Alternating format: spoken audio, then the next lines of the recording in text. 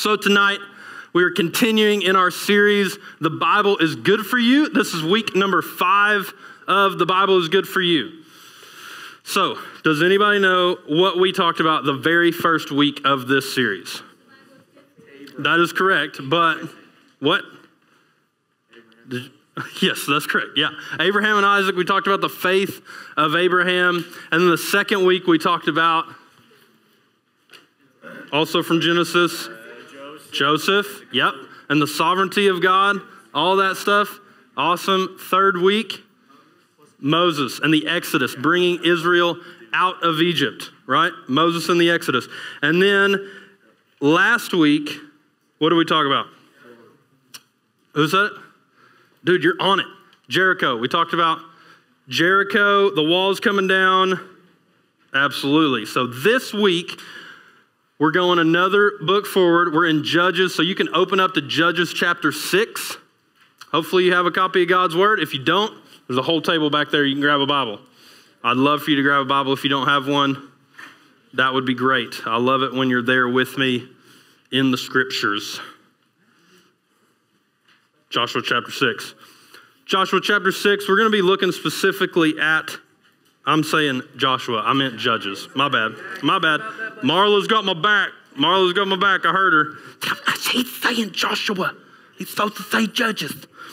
We're in Judges. Yes, that is correct. Judges chapter 6, verses 1 through 10. That's where we're going to be tonight. But as usual, we need some context on the book of Judges. So we're going to give a little overview of the book of Judges really quick. So when we look at Judges, we see that basically, I've talked about it a few times in the past 5 weeks, but there's this cycle that Israel's going through in the history of Israel, right? They have this cycle of sin, and so they're failing, they're sinning, and then God rescues them, like they sin, and then basically all kinds of bad things happen to them, oppression, slavery, and then God rescues them, and then there's some peace for a little while, and then they go back into that whole cycle again. And so Judges, if you've ever read the book of Judges, it is a really depressing look at that cycle, like really focused in on that cycle, because it happens over and over again.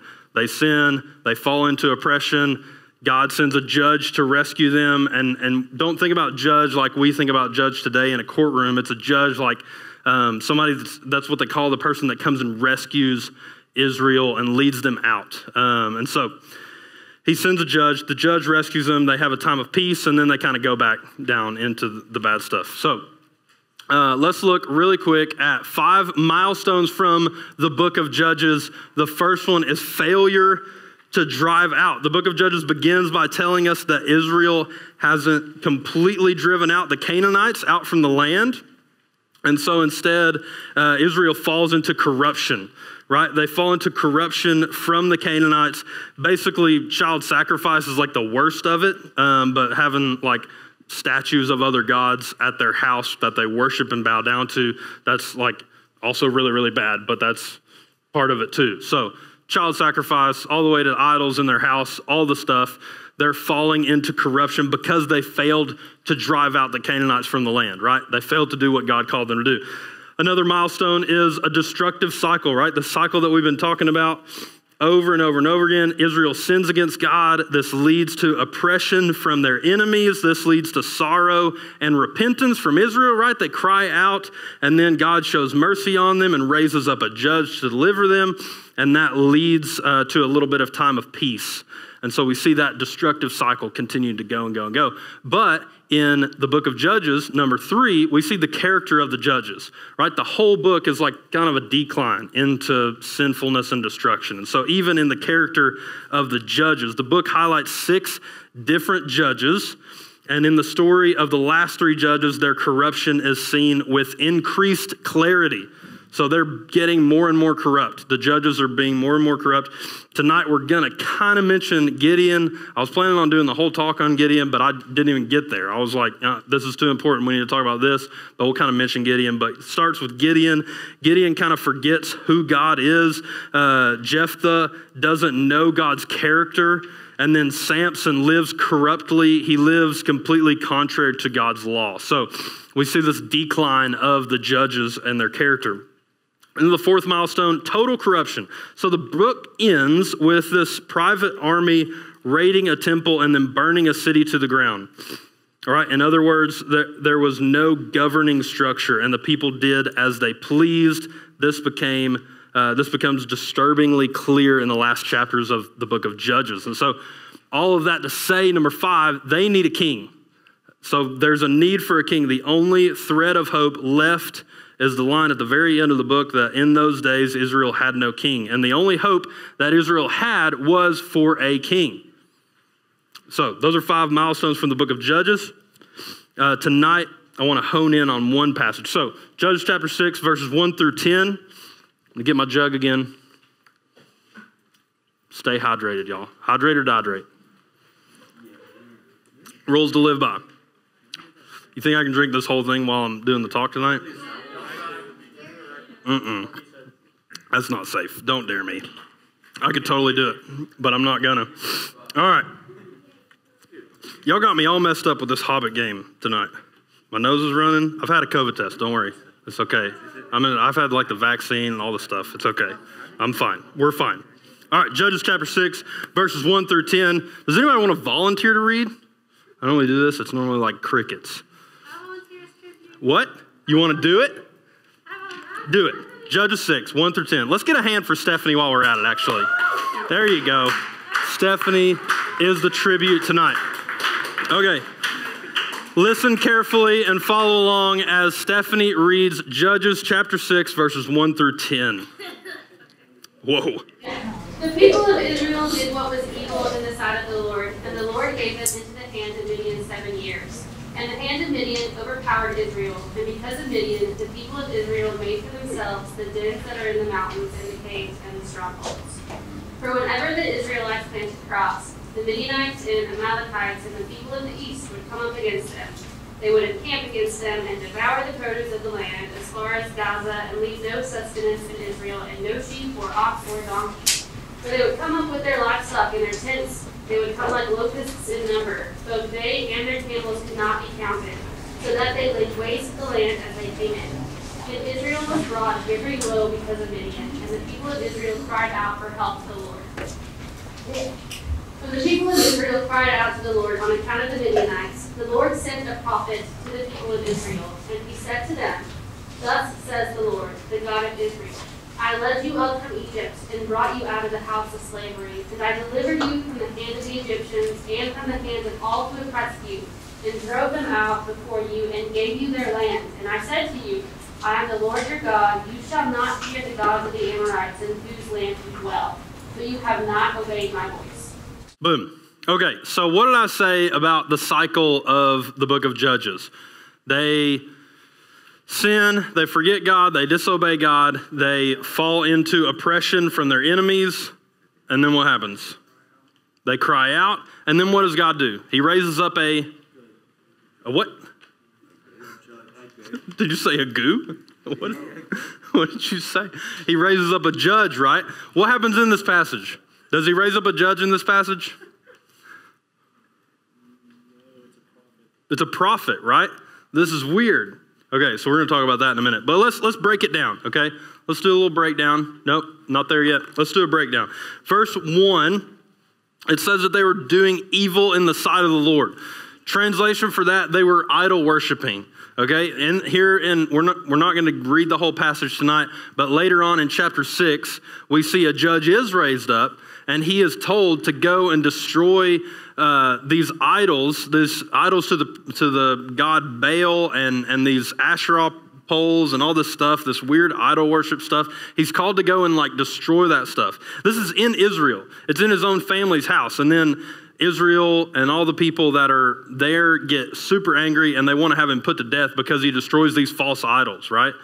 Like they're breaking super important commands here. Like they're forgetting who God is. And so they're doing evil in the sight of the Lord. Verses 1 and 2, their evil yields results. Their evil yields results. So it says that God gave them into the hands of Midian. That basically says He's not protecting them, right? We've talked over and over and over again the last couple of weeks that God is their protector. God is their strength. God is the only way that they are able to have victory in these battles that they're fighting. And so God is not protecting them in this moment. And so their rebellion yields results. God did not protect them. They had sinned and rebelled against God, and they were not deserving of his protection. And so they were forced from their homes. They had to go and make shelter for themselves in this hard to access mountain range. It's just not a good time. Like their rebellion is coming back on them, and they're having a terrible, terrible time. Verse 3, the enemies wanted plants, not power. Okay, the enemies wanted plants, not power. So the Midianites, who is it? What does it say? The Amalekites and the Midianites, is that right? So the Amalekites and the Midianites, they come in and they take the crops of Israel and then they leave, right? They come in and they take their stuff and then they go. So they're not wanting to rule over Israel with like political power. They're wanting to take their stuff. They're wanting their crops. They're wanting their produce, right? Plants, not power, okay? Plants, not power. So verses 4 and 5, this brought harsh conditions, right? Imagine, if you're living off of crops and produce, and then somebody comes in and takes all of it, not going to go well, right? You're not going to have anything to eat. It's not going to be good. So this brought harsh conditions. They would sweep in. It says they swept in like what? What are you laughing about? We're just laughing. That's hilarious. I don't know. They swept in like what? Locust, right? Can you imagine the picture of like this caravan of people coming to just take your stuff and your food and you're watching it all go away. You can't do anything about it because the Lord's not protecting you. They're just coming in like locusts and they're taking it all, and they're taking the livestock and they're taking all the stuff. Well, yeah, but then it says in the passage that they took the livestock too. It's just a thing. So it says in verse 1 that it went on for 7 years. So these were hard 7 years. This was a tough time, right? Not an easy time. Verse 6, they hit rock bottom, okay? Rock bottom. Finally, we see that the Israelites were brought so low that they cried out to God. And it's interesting, though, that they cried out to God, and then a few verses later, which, again, we're not going to get to that part of the passage, but they still have these false idols in their homes. So they're crying out to God. And then verses 7 and 8, God sends a sermon, not a savior. And this is what hit me when I was studying for this passage. And so this is kind of where we're going to camp out in verses 8 to 10. But God sends a sermon, not a savior. This is the part, basically Israel has hit rock bottom and they finally cry out to God. And then God's response is raising up a prophet instead of a judge. He sends them a sermon instead of somebody that's going to physically rescue them out of the stuff. So that's the first step. And normally their first step would be he sends them a judge and the judge gets them out of it. But that's not what happens here. He sends a prophet. And the prophet's not named, but Tim Keller, he wrote a book on Judges, and he says before they can appreciate the rescue that will come, the people needed to understand why they need rescuing. Okay? So the same goes for us. Before we can understand the magnitude of our salvation in Christ, we have to understand why we need a Savior. We have to understand why we need a Savior before we can understand the magnitude of what Christ has done for us. Okay, verses 8 to 10 is the sermon. So the purpose of the sermon is to convict the people, right? To convict the people of their sins and move them to repentance. And this short little sermon is just, like I said, it's just a couple verses, but God reminds them of a few really important things. One, he reminds them who he is, right? He's the one true God.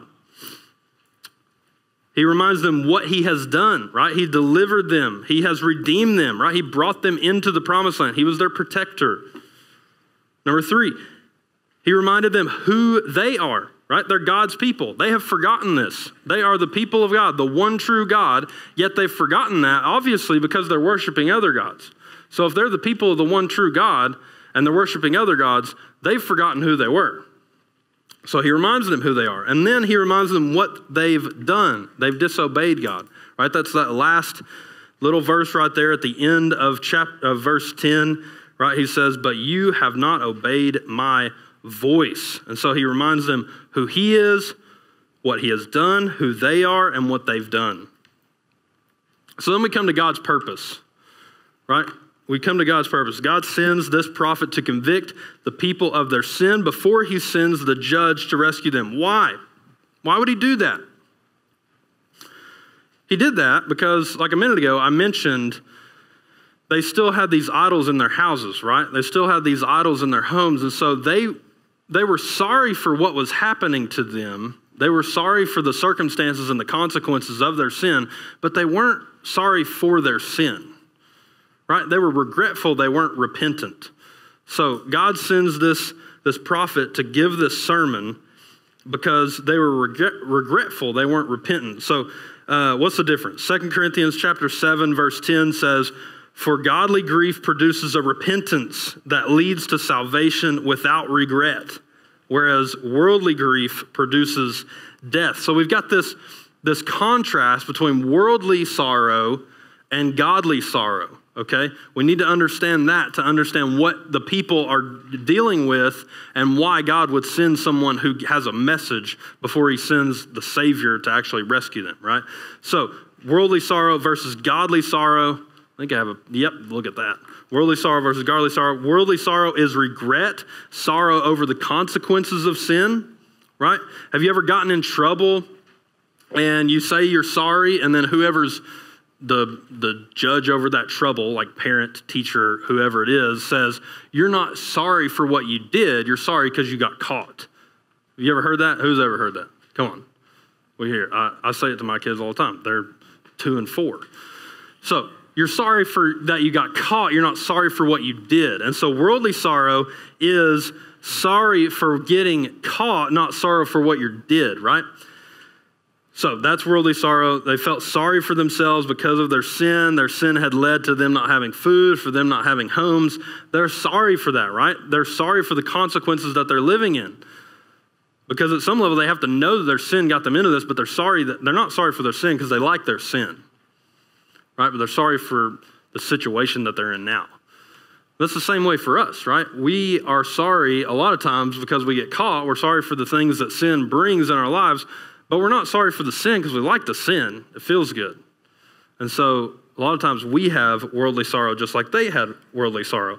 And ultimately, worldly sorrow is selfish, right? Worldly sorrow is self-centered. It's centered around how I feel. I'm mad because I don't feel good now, because I'm getting in trouble, because I'm having consequences. Whereas godly sorrow is sorrow over sin itself because of what sin is. Godly sorrow is sorrow over sin itself because of what sin is. Godly sorrow grieves over sin because sin is against God. Okay? Godly sorrow grieves over sin because sin is against God. So, godly sorrow produces repentance, not regret. Godly sorrow produces repentance, not regret. We know what repentance is, right? When we're going into sin and we're actively doing sin, repentance is turning away from that sin and turning toward God. So godly sorrow produces repentance, not regret. Regret is like, I feel bad because of, I don't like myself because I got myself into this mess, and we just wallow over ourselves.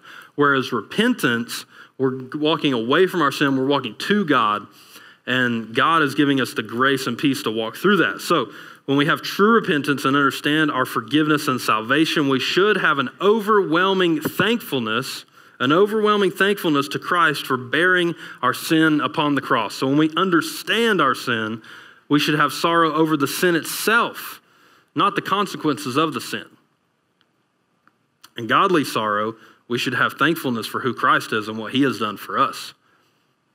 So worldly sorrow is, nope, not there yet. Worldly sorrow is self-centered, hates pain, hates self. Godly sorrow is Christ-centered, hates sin, loves Christ. Okay? Worldly sorrow, self-centered. Godly sorrow, Christ-centered. So God's purpose in sending this prophet is to move Israel beyond that regret to repentance. Right? They feel bad that they don't have any food or anywhere to live, but they don't feel bad that they have idols in their house and they're worshiping them. Okay? We need to understand that. He wants to bring them to repentance, not just regret. So 3 big things for us about this godly sorrow, worldly sorrow thing. The first thing is to evaluate our sins. When you need to evaluate your own sin, right? When you think about the way that you react to sin in your own life, are you sorry for the sin itself? Or are you sorry for the consequences of getting caught or what the consequences of the sin bring in your life? Are you sorry for the sin itself or sorry for the stuff that it brings? And the second big thing, listen to God's word, right? God's people cried out for a miracle and he sent a sermon, right? Catch that. They cried out for God to do a miracle and bring them out because they'd seen miracles before. They remembered, like, they've forgotten who God is and who they are because they have idols in their house, but they didn't forget the fact that God split the Red Sea and God brought the walls of Jericho down. Like, they know that God can do miracles. And so they called out for a miracle, but God sent a sermon first, right? And so this has to be an indication of just how important the word of God is for us. So we need to listen to God's word. As the people of God, we cannot get away from the study of God's word. Here's a quote, another quote from Tim Keller. That is where we learn who we are. That is the means through which God brings spiritual renewal in our lives. That is the means by which God brings spiritual renewal in our lives, through the word of God. We need to be people who listen to God's word. The third thing, discern between setbacks and getting stuck. What's the difference in a setback and getting stuck? Somebody help me. Setbacks are temporary, yes. Getting stuck can be temporary too, we hope. But setbacks are, right, yeah. So like I sinned today. I messed up. I did sin X, okay? I messed up. I sinned. That's a setback in my walk with Christ, right? My walk with Christ, I'm trying to become more like Jesus each and every day. So a setback is I sinned. I did sin X, and I failed, and that's a setback. Getting stuck is I sinned, I did sin X today, yesterday, the day before, and the day before that, and the day before that, and I keep saying I'm going to fix it, and I'm going to do better, but I keep having this pattern of sin in my life. It's the same sin, it's a pattern, and so that's getting stuck because you're not progressing. You're not getting over that sin. You're stuck in the pattern of sin. And so there's a difference between setbacks and getting stuck, right? Is anybody familiar with Lord of the Rings? Anybody? Yep, we got like half. Okay, so Frodo and Sam, catch this. What? This is why I was talking about hobbits, because this is in my mind. Yes, but also the gold and the dragon. That's, this made sense. So we've got Frodo and Sam. If you don't know who that is, it's okay. Just know these guys were on a journey. That's the thing. So we've talked about the Christian life as a journey before. Frodo and Sam, Lord of the Rings, great movie trilogy. Don't know about the books. Can't read a book that big. I struggle. So, Lord of the Rings, Frodo and Sam, they're on a journey. They have a purpose, right? They have a goal. They have something specific that they're trying to do, right? Back me up if you know Lord of the Rings. Yes. All right, what's the goal? What are they trying to do?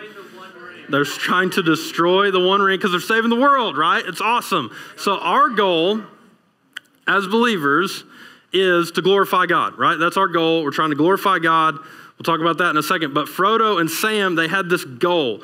Now, did they have any setbacks? Yes. They had yes. They had all kinds of setbacks, right? But ultimately, they kept going. They kept pushing forward. Setback after setback after setback, they kept pushing forward, even though it looked like it wasn't going to happen, right? So they keep going. And so our job as believers, our goal, that end goal is to glorify God. Ultimately, it's to glorify God in everything that we do is to glorify God in all things and to make him known to all people, right? So we do this by becoming like Christ. He was our perfect example, so he's the perfect example of living in a way that glorifies God. So our goal is to glorify God and make him known to all people, and so we're trying to live like Christ. And so as the student ministry of Beaver Dam, if you haven't caught it, I say this a lot. I say that we are trying to help you know your God and live your faith. And so the reason I say that is because I'm confident that if you know your God from the Word of God and you know how to live your faith, then you're pushing on to that goal that is all of our goals as believers, right? You're pushing on to glorify God and make him known to all people. If you know your God and you live your faith, you're doing that. You're glorifying God and you're making him known to all people. That's the goal. So that's what we're pushing forward. So knowing God comes from the Word of God. The Word of God helps us live our faith, and living our faith helps us glorify God and make him known. So hopefully you catch that. So there will be setbacks. There will be setbacks as we push on to that goal. Setbacks are like sin and temptation, all that kind of stuff. But we need to pay attention and not get stuck, right? That's the point. So there's setbacks. It's going to happen. We know that. We're still stained with sin. But don't get stuck. Stuck is a pattern of sin. Israel had this pattern of disobedience, right? Specifically, it was idolatry. They had carved out idols of other gods in their house. They had this pattern of disobedience. And so, do you have recurring, ongoing sin in your life? We need to identify that. You need to know what that is. You have to evaluate yourself. And so you need to know, do you have this ongoing, recurring sin in your life? So let's get back to Israel, the results. So after the sermon, did Israel repent? We didn't read that part, but hopefully you read it. Wait, is it today or tomorrow? It's tomorrow. You haven't read it yet. So if you're in the Bible reading plan, and you need to be, you're going to read about this tomorrow. But you're going to find out that no, they didn't repent because they've still got the idols in their house, right? They're blowing it. They're messing up. And so, no, they didn't repent. And so verse 6, 11, chapter 6, verse 11 shows the call of Gideon, right? So God sent this sermon from this prophet, and then he calls Gideon to be the judge, right? To rescue the people. And so he calls this judge Gideon into power to help Israel to get them through it, but they didn't repent. So the chain of events shows us something about how God works. It shows us something about who God is and how he works. We need to know that. God does not wait for us to repent before he begins to save us. That is so important for you to know and understand. God does not wait for us to repent before he begins to save us. Romans chapter 5, verse 8 says, while we were still sinners, what happened? Does anybody have that verse memorized? While we were still sinners, Christ died for us. Christ did not wait for us to get clean and get away from our sin and make up for all the stuff that we've done in our lives. While we were still sinners, Christ died for us. And so, I don't know about you, but I'm thankful that God does not wait for us to repent before he begins to save us. Tim Keller says this. He says, God does not save us because of our repentance. Rather, we repent because he has begun his saving work in us through the external work of his Son and the internal work of the Holy Spirit. Please catch that. God does not wait for us to repent to save us. Rather, we repent because he has begun his saving work in us. We repent because he's already begun the work. So the next thing we're going to see is that God is holy and merciful. God is holy and merciful. So through passages like this in the Bible, we see God's mercy. How does this show God's mercy? Just in general. Even though we didn't even read the whole chapter, just what you know about it. What? He brought them a judge anyway, right? They didn't repent, but God brought them a judge to bring them out of that oppression, out of that struggle that they're in. He saved Israel even though they were still disobedient. Because God is a merciful God, right? God has standards. He defines, he literally is the definition of what is right and good, right?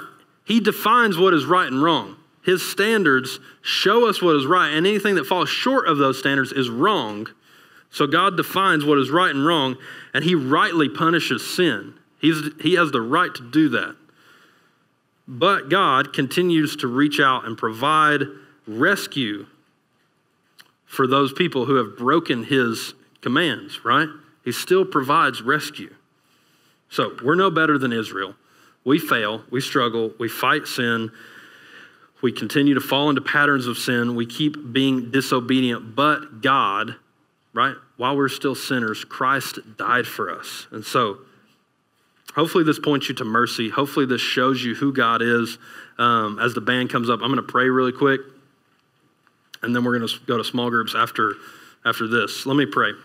Father God, I thank you for the gathering of these students. God, I thank you for who you are and what you've done for us. God, I pray that you would convict us by the Spirit and through the Word.